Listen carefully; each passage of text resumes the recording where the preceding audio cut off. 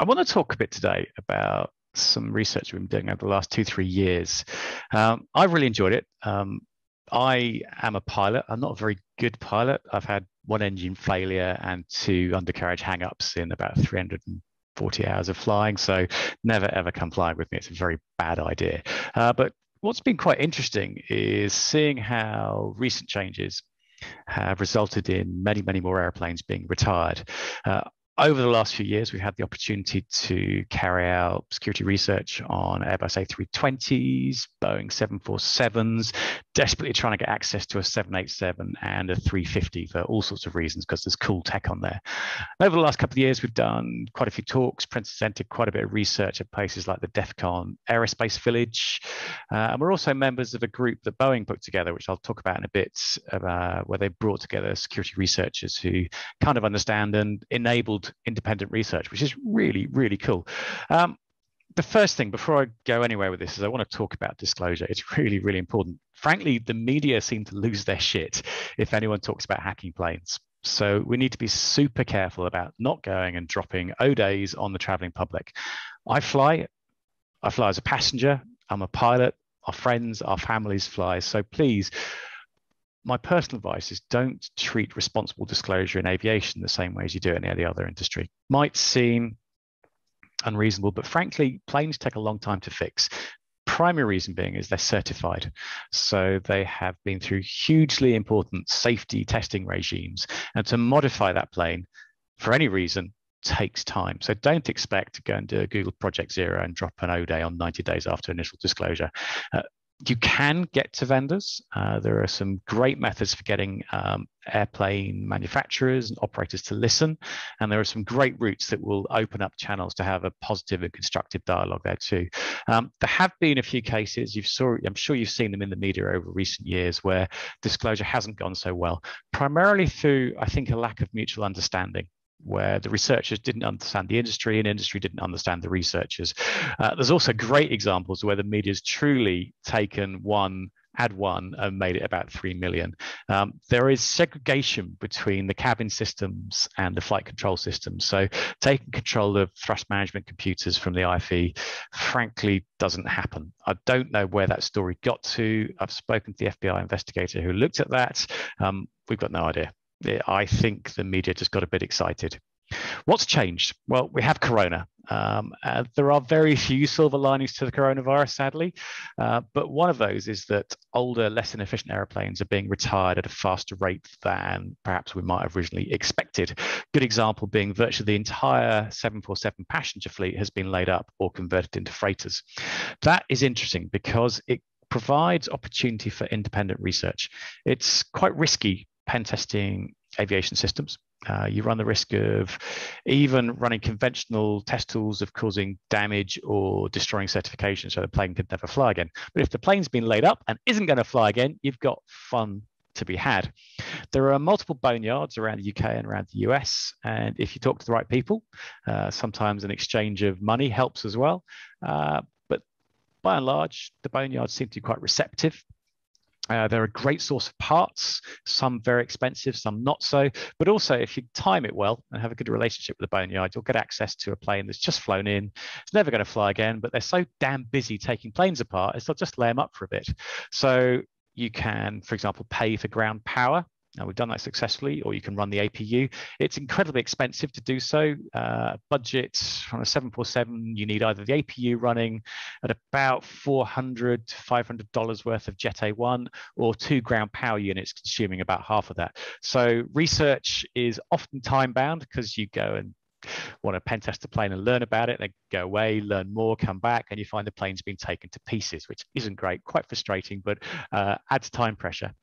As a result of that, we've had access to lots of fun things. So we've had access to the avionics bay, we've had access to line replaceable units, so stuff like these and the flight management control systems.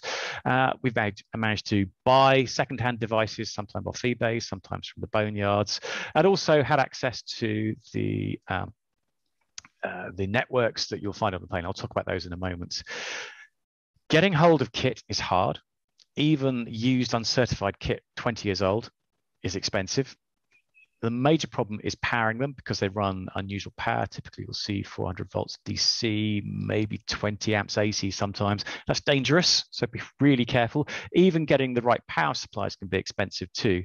The protocols are custom, so typically on a 320, you'll find it using ARINC 429 on its flight control data buses. Interfacing with those isn't actually that difficult, so you can use something as simple as a picoscope will decode 429 for you.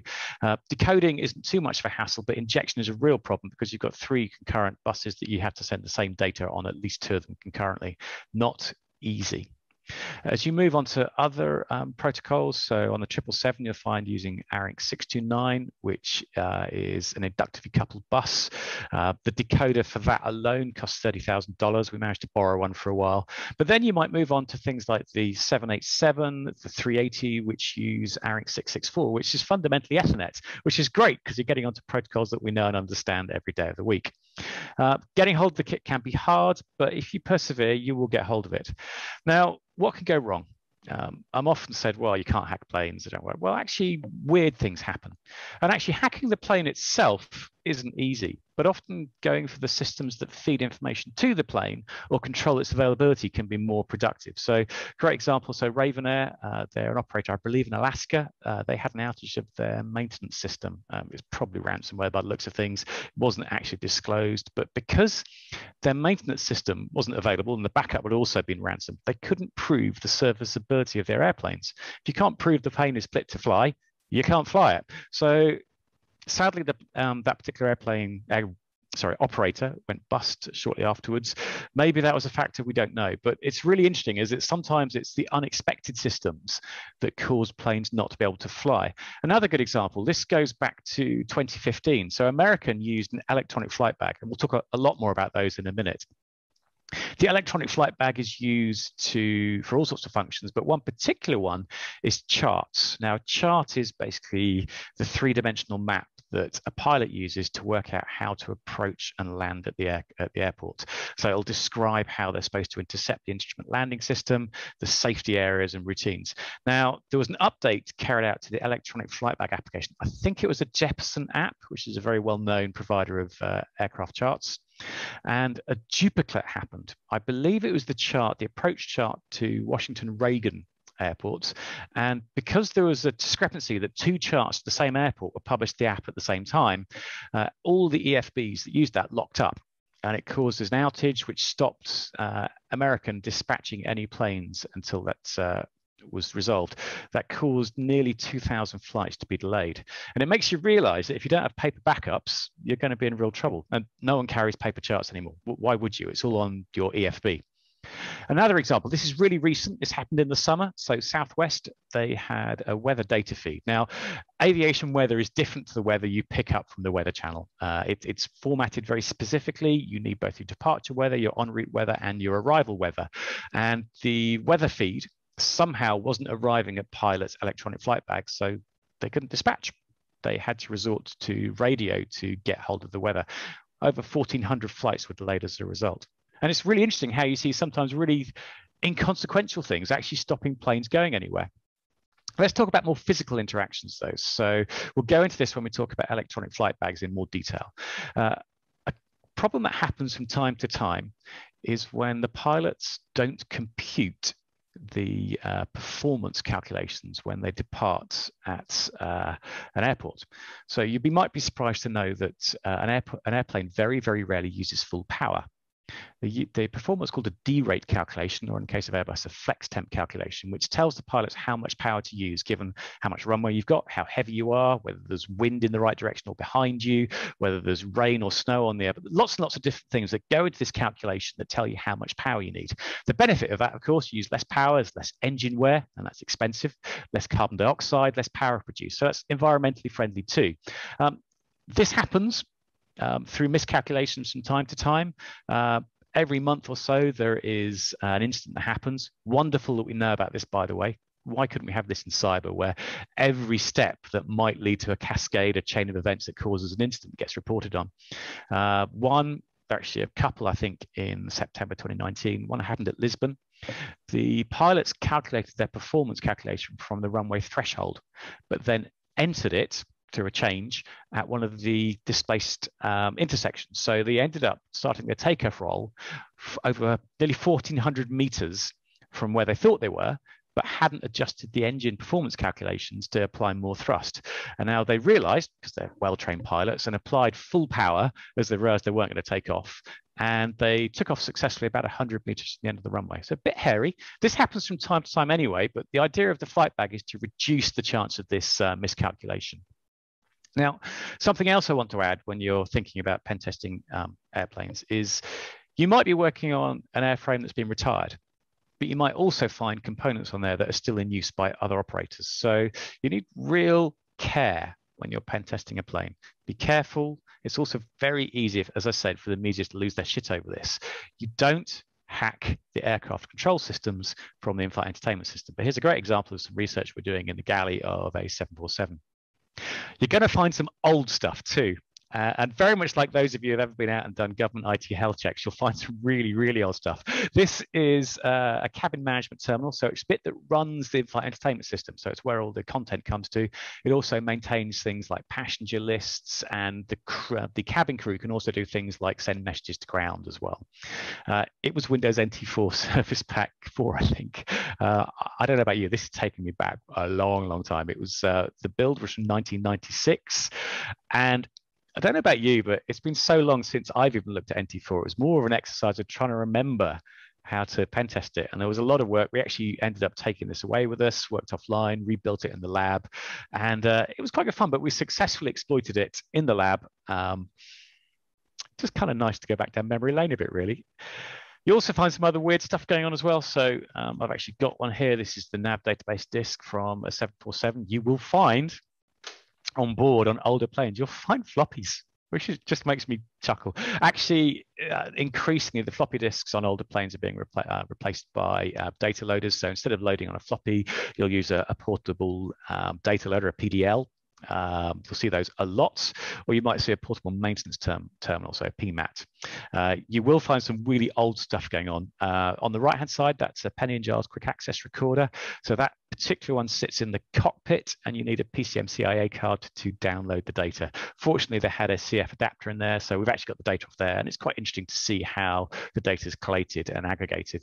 Down into the avionics bay, that is a management unit for one of the engines, and you'll see PC cards being used there too. So it's really about turning back the clock. But you also find interfaces that you will be familiar with. So this is from a CMT, and you'll find Ethernet, RJ45, fantastic, and you'll find stuff you can interface with and get useful data from.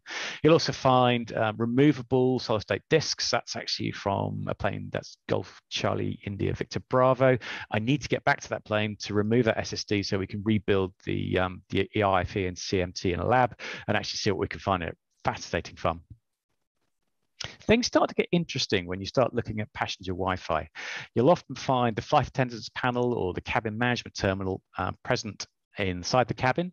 And whilst they're typically in areas where the cabin crew will be working, it is within the bounds of practicality to actually get to one of these without being noticed too quickly. Although, in honesty, another passenger is probably going to see you doing this, and I think you're going to find yourself rugby tackled pretty damn quickly. So it's a really interesting thought, is that so much of in-flight security actually in the cabin relies on physical security.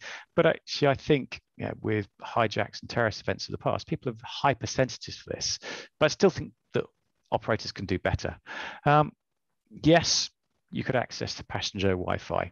What's the worst you could do by consequencing tampering with the IFE? I suppose you could stop it working.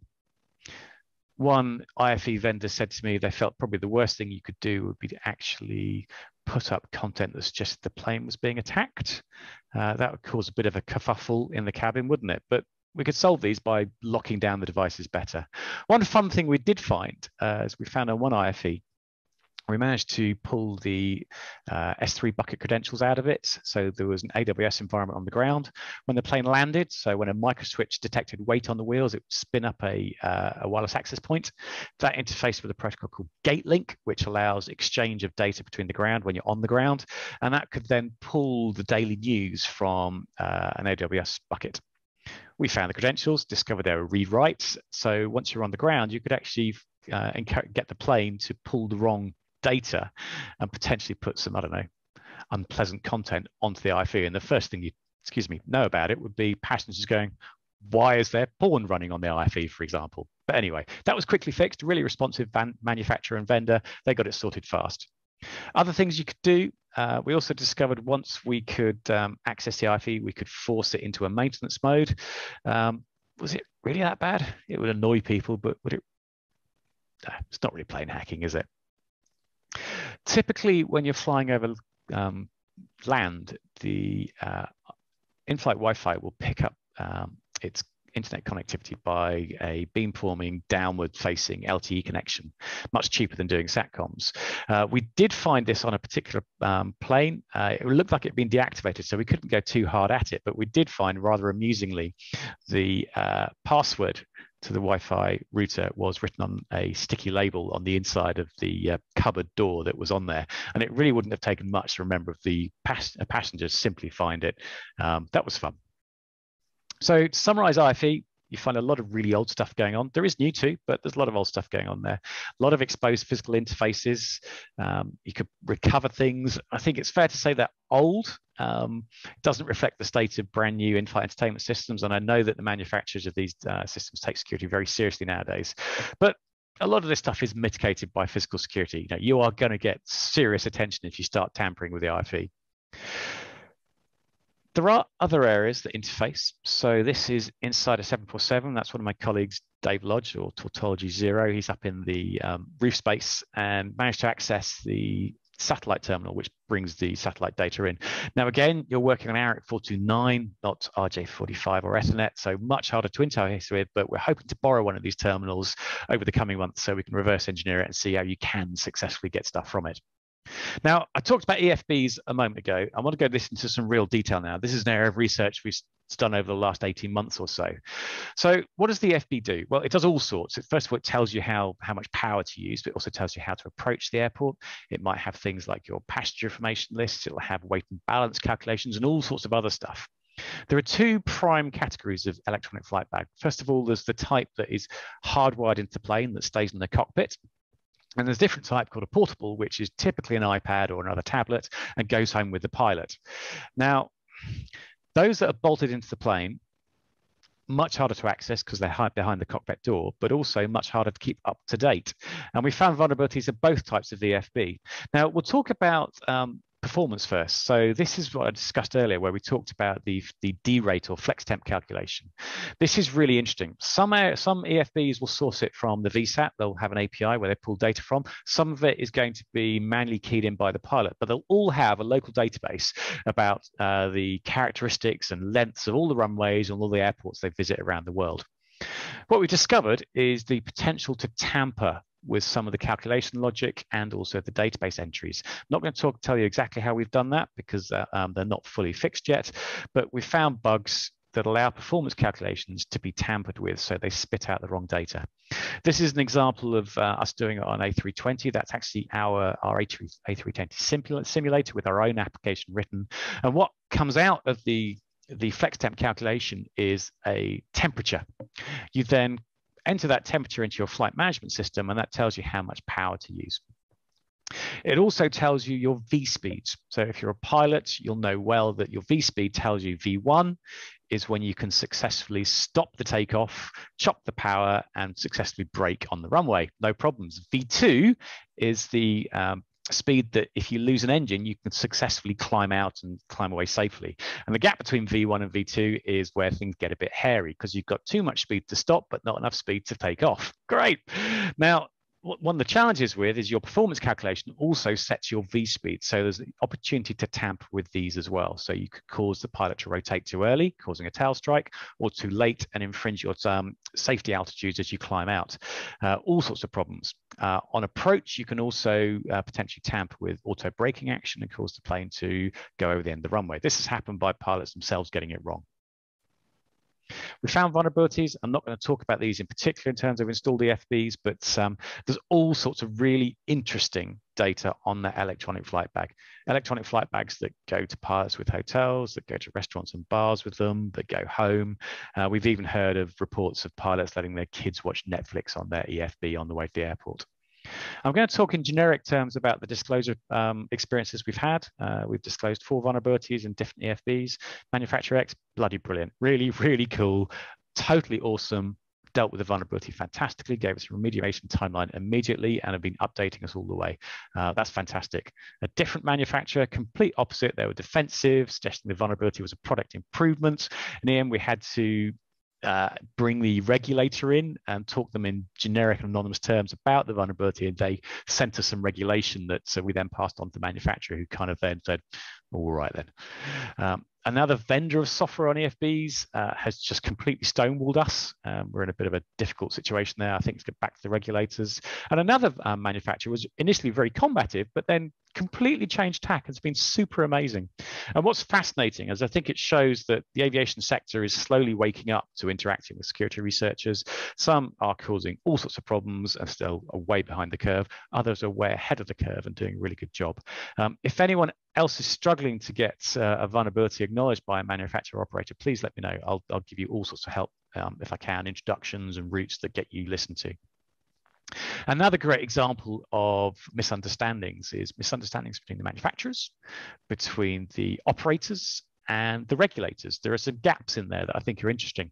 One manufacturer was of the opinion that because pilots both have an EFB, that the EFB calculations for performance were done by each pilot independently, and then you'd have to hack, as a result of getting that to hack successfully, you'd have to hack 2 FBs at the same time. That's not the way that operators work. They have standard operating procedures to encourage crew cooperation. So typically what will happen is one pilot will enter all the data and the other pilot will check that data input to make sure it's sure. They'll pass the EFB between them. And it's also supported by the fact that even the manufacturer's minimum equipment list, so that's what you can fly with, only specifies 1 electronic flight bag. So some misunderstandings here that are crept in. And I think it's interesting to see that some manufacturers don't truly understand how their operators work, and some regulators are slightly distracted about this as well. A wonderful example of how to get things wrong. Now, we on the ground, we know how to lock down our tablets, right? You know, we'll use a mobile device management product and we'll have a really good lockdown on that. But sometimes this doesn't work in the air. And there's a great example of this with the use of, for example, Face ID on an iPad. You'd often encourage your workers to use Face ID or other biometric authentication to unlock their iPad for use on corporate systems.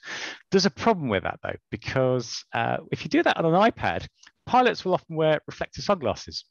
And if you know how to use Face ID, it can be incredibly difficult to unlock an iPad using Face ID with reflective sunglasses on. Pilots look cool, right? But it's sunny out there. But even worse, so we're starting to see what are called quick reference handbooks. So if there's an emergency, you'll have a flip card you go through to, if, for example, you depressurize, you need to do a crash descent, you lose an engine, you'll have a quick reference handbook that tells you what to check. Most of the time it's done from memory, but you'll also go back through it as soon as you've contained the incident. These quick reference handbooks are increasingly going onto iPads, becoming an EQRH.